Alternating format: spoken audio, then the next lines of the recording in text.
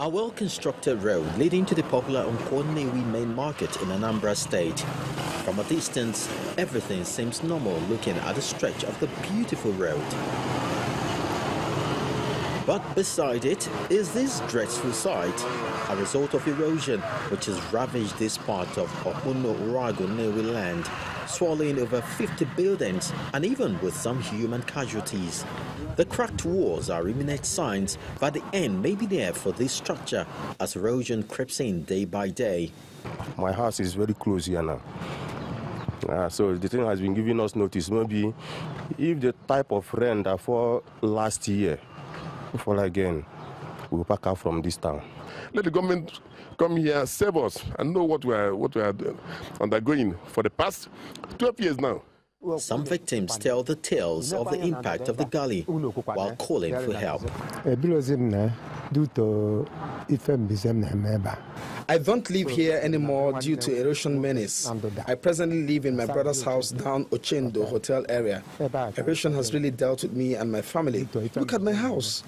Half has caved into the gully. It has taken my gates and I'm helpless. That is why I packed out to Ochendo area. Umudim is another area where several buildings are under siege as the gully tears through farmlands ready to devour the high-rise buildings. Some of the buildings are vacant after residents fled for their lives. The Federal High Court Federal Secretariat, including the NDLEA permanent site, are also being threatened. A situation the state government is worried about and says it's doing all it can to ameliorate the sufferings of the people. I have visited that place and I've seen it, and it's increasing. That thing is above 10 years.